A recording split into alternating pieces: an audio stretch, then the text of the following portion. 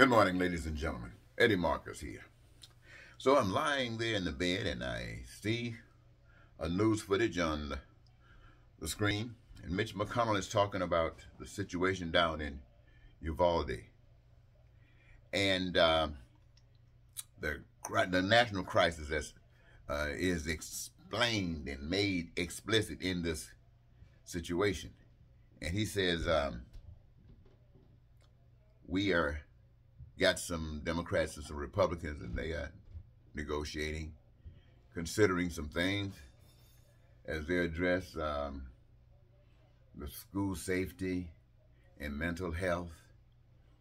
And it looked like it just made the hair stand up on everybody's neck that heard that. And immediately something hit me that says, oh, someone needs to explain what mental health is being exemplified here. And I got the impression that we're looking at the wrong source. The one that you've called mentally retarded, people who go and get a gun and go out and cause these destructive acts, taking people's lives. And to do that, I would have to concur. That is a mental illness. But it doesn't just stop there. That mental illness is more than we have been given to understand, ladies and gentlemen. What people are doing is that they're misdirecting us, giving us where they want us to go, and not to see what is actually happening before our eyes. When we see this young man go down there and kill 19 kids and 2 teachers, I don't know if there were others in it. I'm sure it might have been, should have been. And that's our focus. We don't go any further than that. We start talking about how do we deal with this? How are we going to address this situation? And the first thing, you start talking about those things that's rational, that makes sense. Do something to keep these guns out of the hands of the people. That's rational. Somebody might say have no gun. That might be most rational. But that's not going to happen. What they're asking the people to do now is not happening. So what the evaluation is, ladies and gentlemen, is that there's a lot of mental health going around. In fact, the mental health was expressed when we saw the President of the United States named Donald J. Trump came into the office of the presidency. And especially if you had a problem with that, to say that he won the 2020 election. And it was stolen from him. That was mental illness. That was mental illness when he stood up on that ellipse talking about, let's take over America. Because if we don't, we're going to lose it. What he was actually saying, if we don't, they're going to put me in jail. That was mental illness that said that. But you know what else was mental illness? When the people said yes. And they marched down to the Capitol. Some were already there. And they took action. That was mental illness. Nothing but mental illness. You see, ladies and gentlemen, what we fail to acknowledge is that anyone that is a hater, that's mental illness.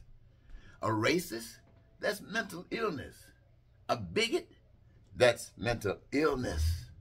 To cause pain and suffering for others so that you can gain, that's mental illness.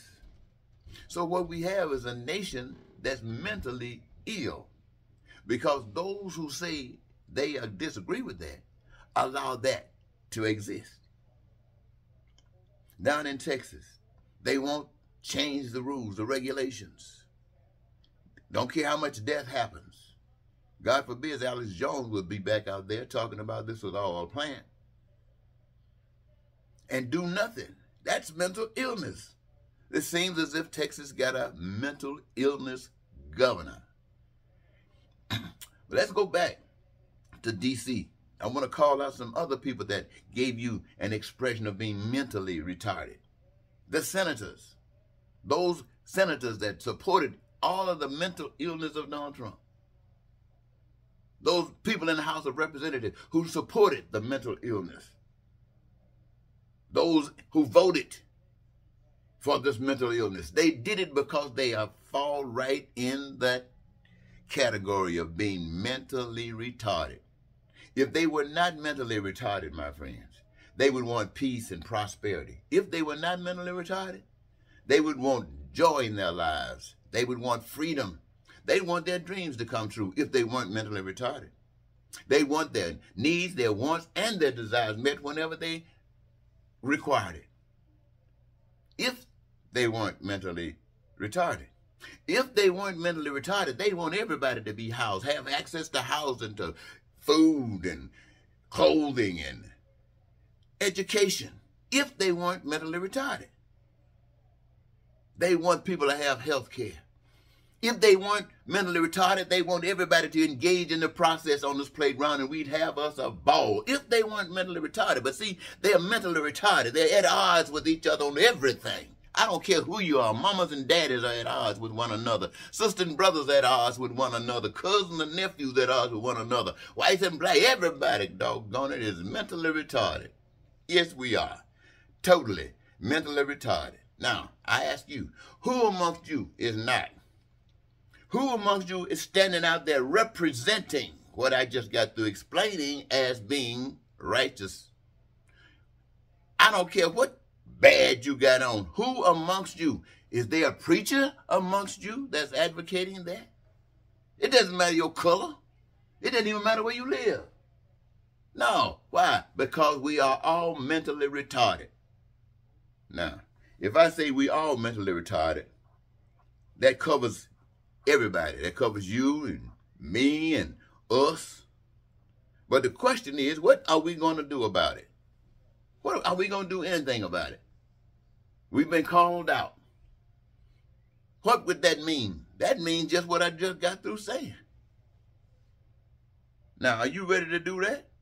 Well, some people you can help, and some you can't. But there's a difference between those that are helped and those that are not. And it is known by evidence. So, ladies and gentlemen, yes, we should get our focus right. Our focus is and should be mental health, but not just at the shooter, but the ones that makes it possible for the shooters to keep on shooting. Till next time, this is Eddie Marcus. I hope I said something worthy. Goodbye.